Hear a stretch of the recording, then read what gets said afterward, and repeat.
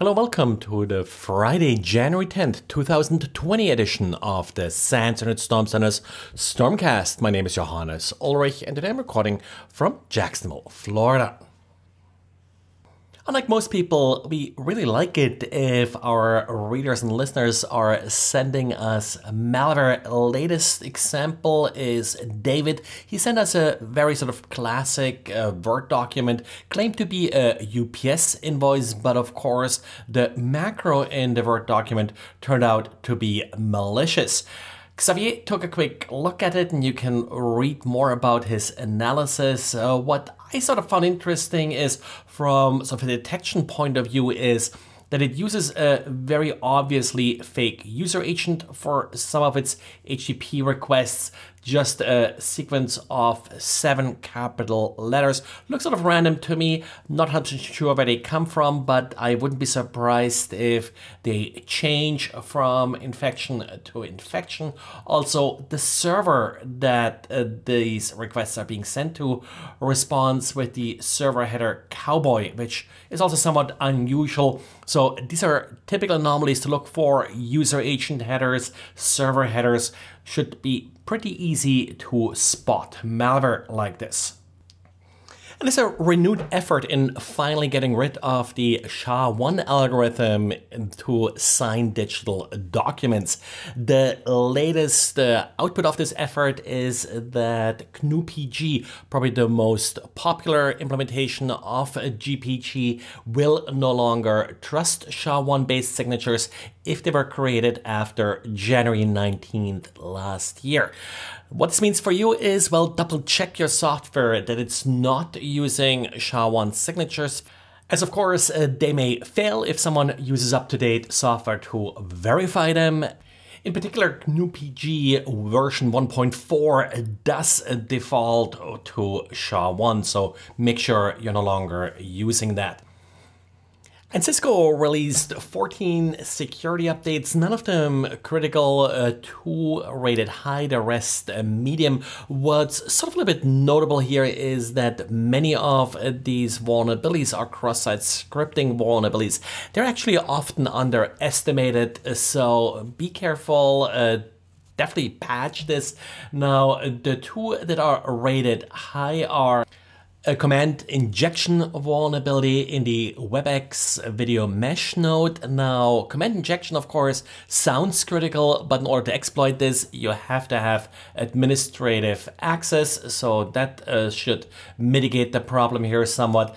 The second high one is a cross-site request forgery vulnerability in Cisco iOS and Cisco iOS XE software. As usual, if you can, do not expose these web admin interfaces. Of course, in particular, cross-site request forgery vulnerabilities may be used by third parties to trick you into performing actions on these devices that you have access to, so the attacker does not necessarily need direct access. And then a couple of clarifications based on user feedback. First of all, the Buzzkill USB switch that I talked about, it's actually not necessarily designed to erase your laptop, but more to lock your laptop if it's being moved, or to log out the user. There are different operating modes here. Secondly, regarding Google's Project Zero disclosure policy, yes, 90 days is the default, but Google may release details earlier if the vulnerability is actively exploited, or if the software company that actually has to fix the issue agrees to have it published earlier. And well, today I have a special Friday interview again, and I want to talk today with Mandy Galanti about really sort of interesting initiative, Girls Go Cyber Start. It's one of those games. Remember we had like at SCOTUS last week talk about sort of the more pro version with the Holiday Hack Challenge.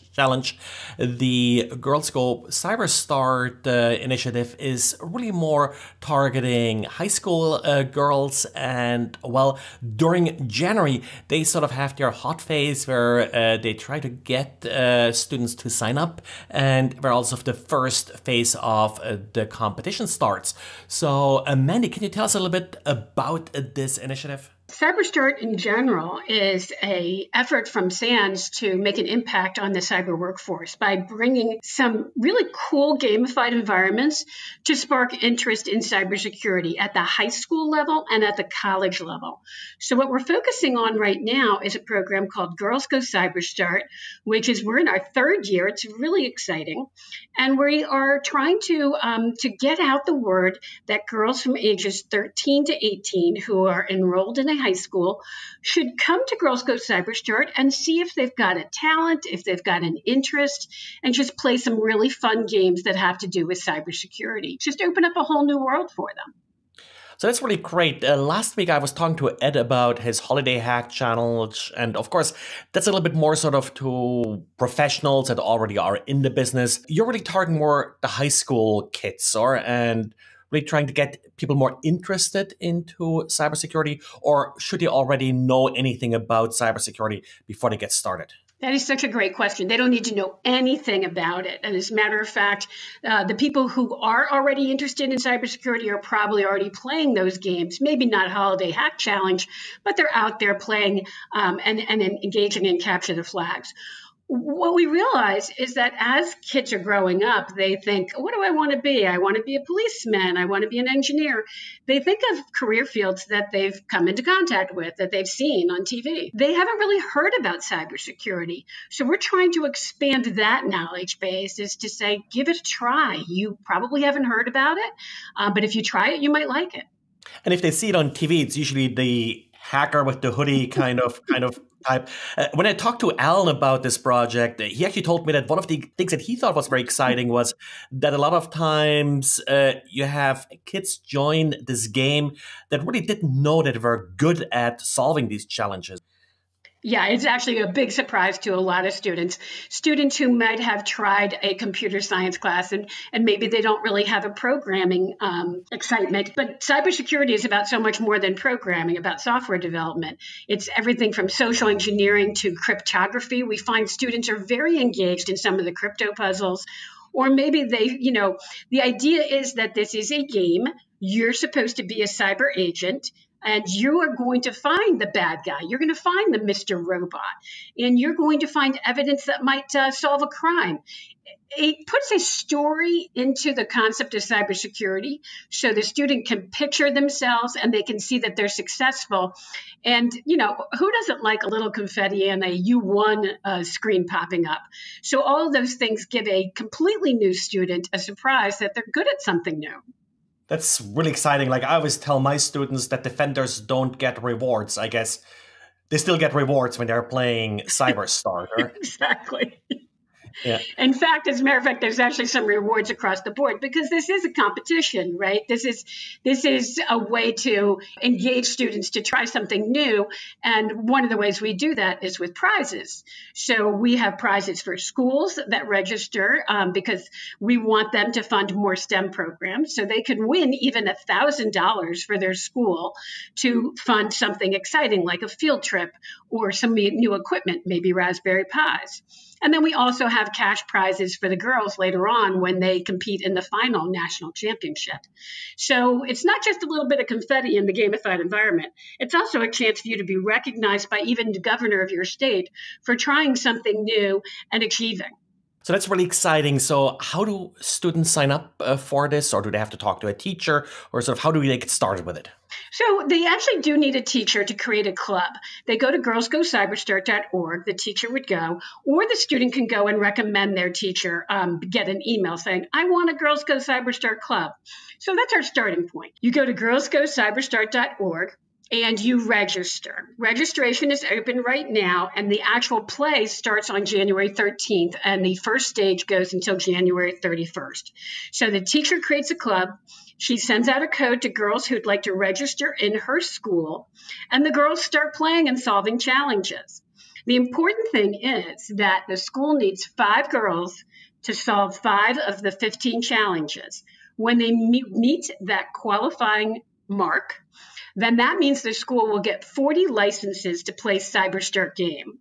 Now, CyberStart game has over 250 cybersecurity challenges in this really fun gamified environment. And that's when we get the chance to let boys play. So it is called Girls Go CyberStart, but when the girls will win that qualifying stage, they actually win a prize that makes it possible for boys to learn cybersecurity and to participate.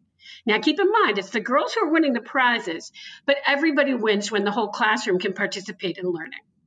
That's really exciting. So thanks for joining me here. And for all the listeners, you'll see links to Girls Go CyberStart in the show notes as well. That's it for today. Thanks for listening and talk to you again on Monday. Bye.